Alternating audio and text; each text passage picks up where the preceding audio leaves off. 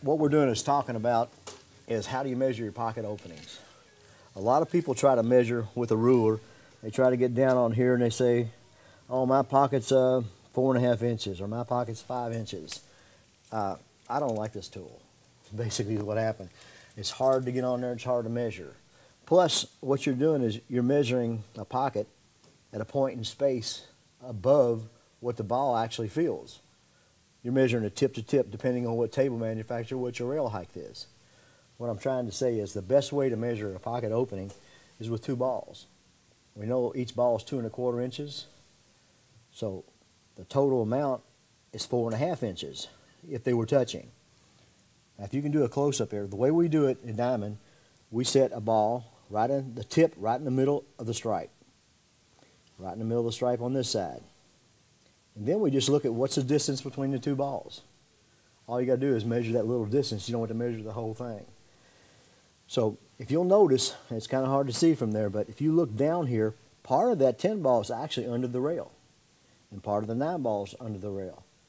The reason it is because you're at a point above half the ball. A lot of times a shot can actually be made and where you think it can't be made because it passes under the tip. All right, so here, if you'll see between these two balls, there's a little bit of space here.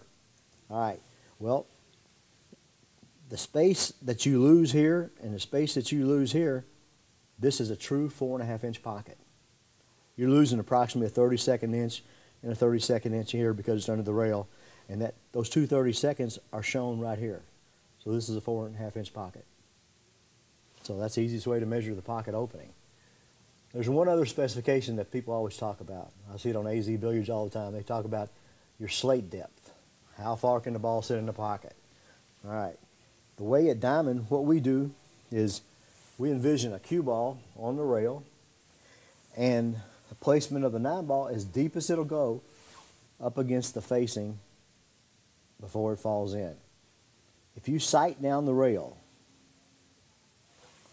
you'll see 40% of the ball is visible. Sighting down the rail means the ball, there's 40% of it sticking over. If your ball continues down the rail and you hit it, the tangent line where it touches the 9 ball drives it right towards that tip. All right. The reason for 40%, well, that evolved over a period of tournaments talking to different players. I actually went to a tournament where your cue ball was on the rail. The ball stood so deep in the pocket, you couldn't even hit the ball. They had to go over here and hit the ball. That's wrong. We know it's wrong. But the problem we went through the last few years was deciding, well, what's right and what's wrong. All right. The deal is, on a lot of bar tables and other tables, this is as deep as the ball can fall in the pocket.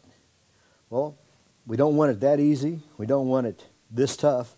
So the players together said they want 40% of the ball. So that's the specification for your slate depth. 40% of the ball must be visible at all times. So those two things, just using a couple balls can tell you what your pocket depth is and your pocket opening.